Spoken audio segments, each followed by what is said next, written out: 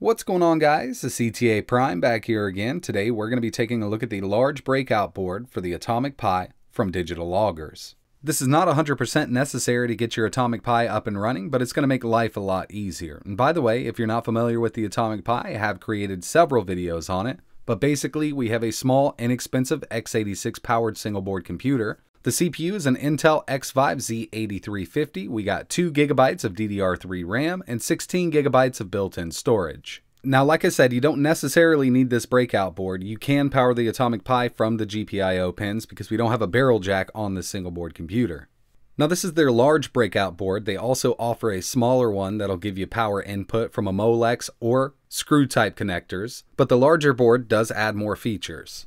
Originally, the Atomic Pi was selling for $39.99. It was a $40 single board computer and well worth the price. Ever since the popularity of this board has risen, they did raise the price to $48 and you no longer get free Prime shipping on Amazon. I absolutely hate it when companies do this. Installation of the Atomic Pi is very easy. You're just going to line up the GPIO pins and put in the 4 included screws. I just don't have the screws in this video. One of the best things about the breakout board is the power in. We have these screw type terminals. We can use 12 volts or 5 volts. Plus, we have a Molex connector if you want to do anything from an ATX power supply. It's really easy to power the board this way.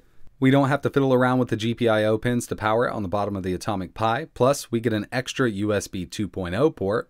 Plus, the board has a built-in audio DAC. It uses XMOS, and we have dual speakers out here, so you can just run 2 speakers to the board itself. This would be great for an arcade cabinet. Now, this uses an XMOS driver, or XMOS, however you want to pronounce it, so you will have to install that. But the operating system that Digital Loggers provides on their website does have it already built in. It's just a modified version of Ubuntu.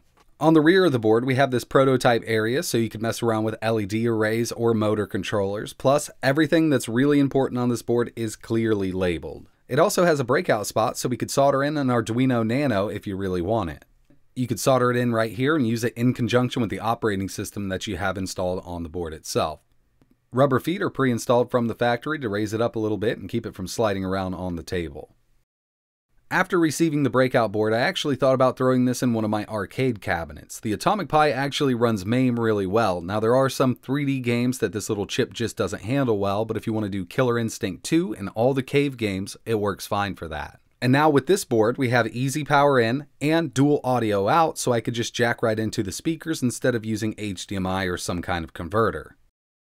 So as for the power input, you could always just splice in your 5 volt or 12 volt power supply. But I happen to have one of these female barrel jacks that I'm going to be using. It's a 2.5mm barrel jack, so I don't have to snip off the ends of any of my power supplies. I have tested 12 volts and 5 volts. I just run it on a 5 volt 4 amp power supply plugged right into this little barrel jack here. Like I mentioned, everything's clearly marked. Over on the right hand side we have 5 volt, in the middle is ground, and on the left side is 12 volts. You can use either or on this unit. Throwing this thing together is really simple. Basically, we're just going to line up these GPIO pins over here, make sure all the wires are out of the way, snug it down, plug in our 5 wires, and then use the 4 included screws to hold it down to the breakout board.